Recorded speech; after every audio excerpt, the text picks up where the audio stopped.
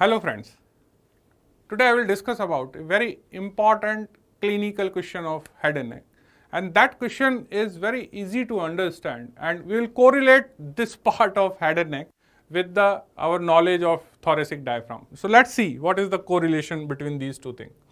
Now the question is that division of external jugular vein in the supraclavicular space may consequent death. Why?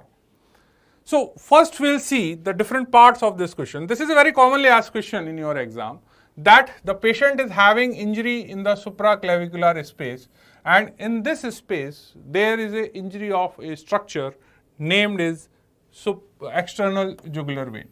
So suppose this is your side of the neck. Now in this side of the neck, if I will get injury here, now this is the point where the injury occurs in the supraclavicular region, and when you will find that at this point you are able to find out injury in the external jugular vein. Now if you will not attend this patient within time, that patient may die, and question is why. So let's see the detailed anatomy. Now when you will remove this skin, if I will do the dissection and if I will remove the skin, I have to first identify the course of external jugular vein. So you can see that external jugular vein is here, and you can find out the external jugular vein is very prominent in the muscular people, and this external jugular vein actually crosses the sternocleidomastoid muscle. Now after crossing the sternocleidomastoid muscle, because it is a superficial subcutaneous vein, it has to become deep to drain into the deep veins. So here when I removed the skin, I found that the external jugular vein is present, and at this point you can see that this vein is piercing the deep fascia of the neck, which is known as investing layer. So after this point you will find that in this portion the vein is going deep. Now when the injury occurred, the injury is at this site, and because of the injury at this site, you are having the difference that now the person is having the chances of the death. So why? So you have to first understand the venous drainage. So the blood of your external jugular vein is draining deeply into the subclavian vein after piercing the deep fascia. You know that subclavian vein opens in the brachiocephalic vein. Brachiocephalic vein of both sides form the superior vena cava, and ultimately the blood will enter into the right side of the heart.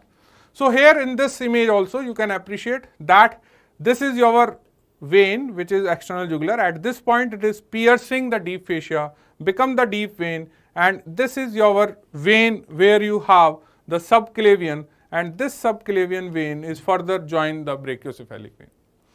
So now what will happen? The explanation is that normally when a vein is cut and it bleeds, the thin wall of the vein will collapse like a balloon.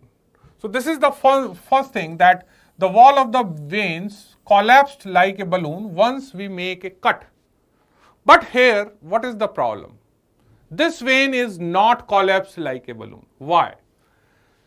However, the external jugular vein is different, as the external jugular vein pierces the deep fascia, which is the most important key word of this explanation, that the point where it pierces the deep fascia, the margins of the vein get adherent to the fascia. So this is what you have to understand, that this margin of the vein is adherent to this deep fascia, and because of this adherence, what will happen? It prevents the collapse which has to be there. So if the vein get cut, the cut ends of the vein are prevented from retraction. So what will happen, that because the margins of the vein are now fixed with the surrounding fascia, so that fixation prevents the collapse of the vein, and the closure is not possible because of the firm attachment of the venous wall and the fascia. And because now the lumen of your vein remain open, so what will happen, that air is sucked inside. So whenever the person will having the inspiration is because of the negative thoracic pressure. And you know that whenever the negative thoracic pressure is there inside the chest cavity, everything will sucked inside the cavity, like air, like blood. That's why you are having the venous return higher in case of the inspiration. So, air is sucked into the jugular vein due to the negative intrathoracic pressure with each breath. So, when that patient is breathing, the inspiration is responsible for the air to go inside your venous system through this open external jugular vein, which should not be there. And this is what is the reason that this air will enter the right side of your heart, and this will lead to the failure of the heart, and that is the cause of the death of the patient. So, this is what is your answer, that there is ultimately air embolism occurs and person die. So, to prevent this, what the clinician should do? The only answer is that if you are having such patient which are having the injury of external jugular vein, with immediate effect, you also make a cut on the surrounding deep fascia. Now, when you will make a cut on the surrounding deep fascia, you actually detach the attachment of the vein with the deep fascia. So, now the vein can collapse and the pressure of the and the air entry can be avoided. Because you may ask this question that why the air enters through this vein? The only answer is that when you are having the negative intrathoracic pressure, it is not only there is an entry of the air, or the thoracic cavity not only sucked in the air, but it also sucked the blood which is present, like it is increasing the inferior vena cava venous return, and in the same way it will increase the venous return from the different veins which are opening into the chest cavity. So, because now there is an opening, so the blood is not there, air will start to sucked inside with each inspiration due to the negative pressure. So, how to avoid this entry of the air? The only answer is to cut the deep fascia, which is actually responsible to prevent the collapsing or the retraction of the vein. Now, let us see the one more association which will make this concept more clear. Now, suppose if you will see the inferior view of the diaphragm, you are having an opening, and this is the opening in the diaphragm, central tendon, or in the aponeurotic part of the diaphragm, which is known as vena cava opening. And through this vena cava opening, you can see that inferior vena cava is going and it will enter into the right atria. Now, what will happen that at this point, the wall of this central tendon of the diaphragm merge with the outer wall of your inferior vena cava. So, whenever the inspiration is there, the diaphragm will go down, the diaphragm contracts. So, the contraction of the diaphragm will bring the diaphragm down, and when the diaphragm is going down, it will provide stretching or traction on this central tendon.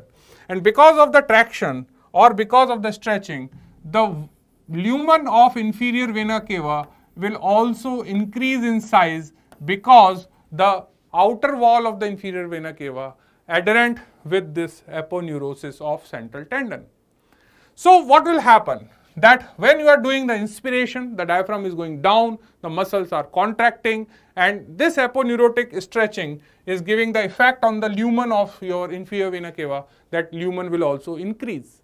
But at the same time, the pressure in the thorax is negative because you are doing inspiration. So, inspiration creates the negative pressure and the air is sucked inside by your respiratory system, and at the same time, because of the negative pressure here in the chest cavity, the venous return also increase, because if you are having the negative pressure in the chest, it will attract each and everything, either it is air, it is a blood, or in case of the flail chest, you are having the same concept, that why flail chest occurs, because in the inspiration again there is a negative pressure, so that fragment of the body wall sucked inside.